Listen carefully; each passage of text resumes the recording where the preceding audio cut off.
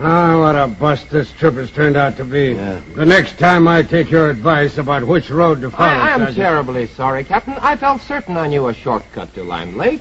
6 hours to travel less than 200 miles. Why didn't you speak up, Kane?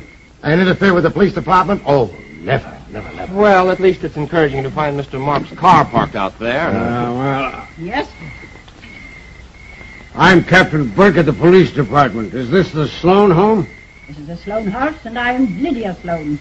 Oh, well, a man by the name of John Marks has been reported missing, and we're looking for him. Is he here, Miss Sloan? Yes, Mr. Marks is here. Won't you come inside? Thank you. Thank you. By the way, this is Sergeant Ross and Mr. Martin Kane. How do you do? How do you do? My sister, Sarah Sloan, gentlemen. How do you do? How do you do? Hello. Now, perhaps you'll take us to Mr. Marks? Of course. Please follow me. Please get out of my way, Sarah. No, let the nice man have the knife. I'll find you another one. Take her up to her room, Sarah. Be sure you lock her in this time. Come on, Agnes, here. We'll explore your room. Perhaps we can find something to amuse us. A spider or an ant. A spider or an ant.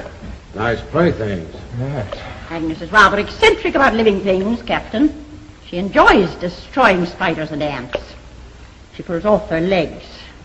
She had a kitten once. She strangled it. Planning to do a little excavating, Miss Sloan? Sarah and I were about to bury poor Mr. Marks. We felt it was the proper thing to do. Well, didn't it occur to you that the police department might be interested in this murder? Murder? Yeah.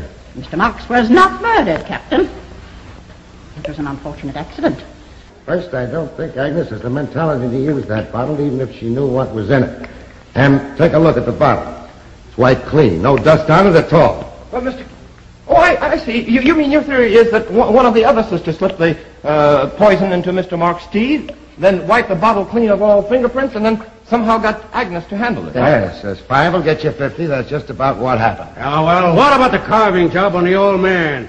No sane person would have done that, Kane. I think you'll find, Captain, that either Agnes or Lydia carved up the old man, and then, after the job was done, put the knife into Agnes's hands. I also think that you'll find that one of those two sisters is dangerous.